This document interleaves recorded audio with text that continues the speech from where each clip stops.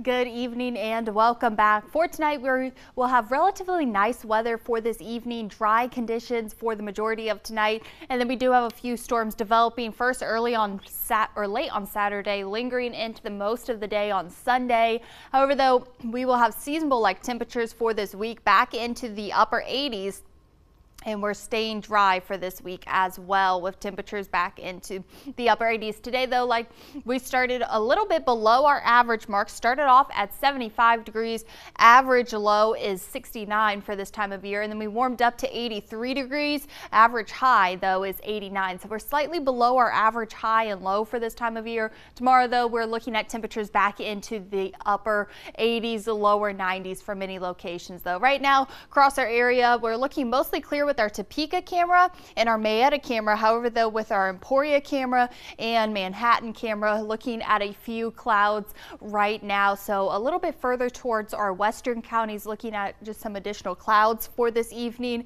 And temperatures right now sitting at 82 degrees in Topeka. We're at 79 in Hiawatha currently, and we're at 81 in Junction City. Temperatures are going to continue to drop for tonight back into the lower 60s. It will have a light wind as well. However, though, we're staying dry for this evening. Dew points, or our air is staying dry, I should say, with our dew points in the upper 50s, lower 60s. For many of us, we have a dew point of 58 in Topeka right now. Last night at this time, we had a dew point in the lower 70s last night. So it definitely was a humid 4th of July for many of us.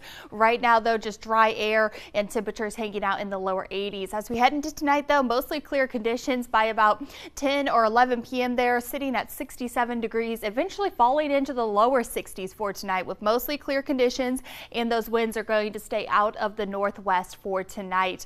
And as we head into this evening, falling eventually into the lower 60s with those light northwest winds, and then tomorrow the winds are going to shift from the northwest to more of a southwest wind, but temperatures warming back up into the lower 90s for tomorrow, with quite a bit of sunshine for our Saturday there, with our winds also staying light for tomorrow, and very calm air as we head into tonight, and then light winds as we head into tomorrow as well. And we're staying seasonable for this time of year. Average temperature sitting at 89 still. And as we head into Sunday and Monday, our temperatures are actually slightly below that average mark until we head into the start of next week.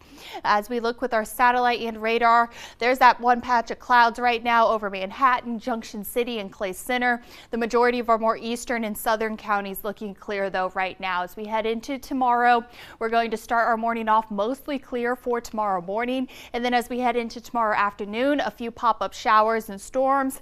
As we head into Sunday, though, that's where we'll see more of the on and off showers and storms throughout Sunday. And then we're eventually drying back out. And I know we've had quite a bit of rainfall for the last couple of months, really. Right now, though, we're sitting about 3 inches above our average for our rainfall for this time of year for just July alone. I know the month just started, and then about 1 inch above our average for our year total right now. So we've had just an excessive amount of rainfall for the last couple of weeks. However, though, for Sunday, not looking like a washout, just a few pop-up showers and storms, and then eventually drying out as we head into next week. And we definitely need a couple of those dry days. Yeah, definitely. But also look at how great those temperatures are heading into next week. I know. 80s again. 80s for the first of July, or the first week of July. That's pretty nice. It's looking amazing. It is. Looking forward to it. Ashton, thank you so much.